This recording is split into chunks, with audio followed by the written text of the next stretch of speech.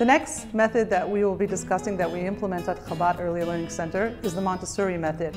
I love so many things about Montessori, and we incorporate a lot of Montessori practices at Chabad. One of the things that Maria Montessori brought to early childhood was a child-appropriate classroom where all the furniture is specific for a child's height. Before Maria Montessori came along, early childhood classrooms looked like elementary school classrooms. Now when you walk into a preschool classroom, you see small tables and chairs, low open shelves, and closets that children can reach and access at all times. When you come into Chabad Early Learning Center, you will not find one adult table or chair in our classroom.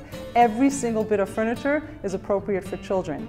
When your child comes into school, they open up the door and everything in that classroom is appropriate for them and is at their height and ability level. The sinks, the shelves, the tables, everything is for them. And that's one of the beauties of Montessori.